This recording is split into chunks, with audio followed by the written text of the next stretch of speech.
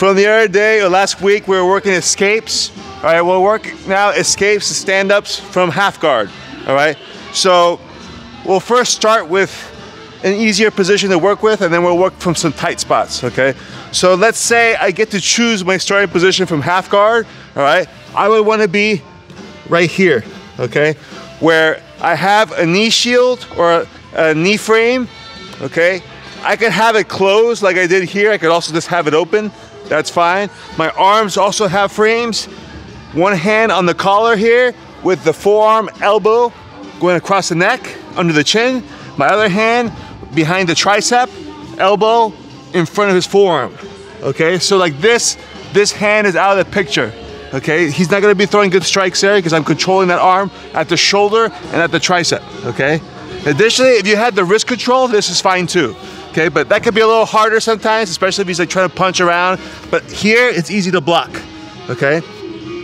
And this hand, if he starts throwing strikes from there, I could pick up my knee if I need to, okay? But right here would be my starting position.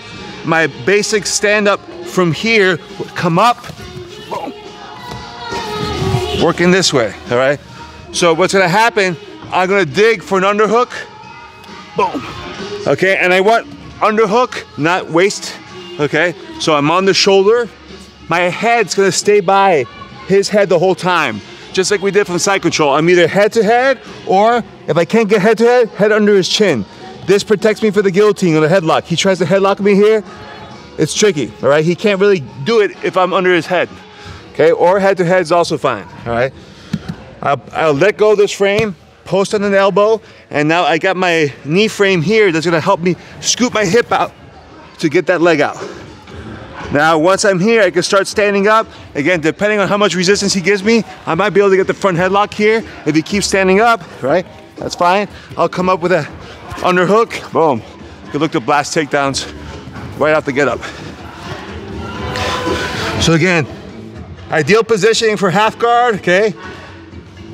This knee shield is also giving me the space to dig an easy underhook, okay? If I was just here like this, now he could collapse that elbow, or he's probably gonna be digging it himself, harder to get in here. But by being in here, essentially I'm just getting my arm rather, right over my knee. Underhook, I could go to wrist control at this point, head to head, all right? Back up my hips a little bit, start working my leg out, post, boom, okay? Again, ideally for me, I want to try to run the takedown here. Like I could start doing a knee block right there if he's sleeping, all right? Again, this leg here is giving me space. It's also preventing him from crowding me. If I wasn't here, even if I had the underhook, he could start pushing into me and put me flat again. That knee shield here, he starts pushing into me, all right? And it actually helps me stand up, all right? Because he's giving me something to push against, all right? When possible, as I'm coming up, if I can get to a hand here, far back, it's gonna make it easier to pull that leg out. If I stay on an elbow, I could do it, but it makes it trickier, so I have less space to navigate. Here, now I got more space, okay? Any questions? Let's do it on three, ready? 1, 2, 3, whoop. Thank you for tuning in. If you enjoyed the video, make sure you like, subscribe, and hit that notification bell. That way you'll be alerted when the next video drops.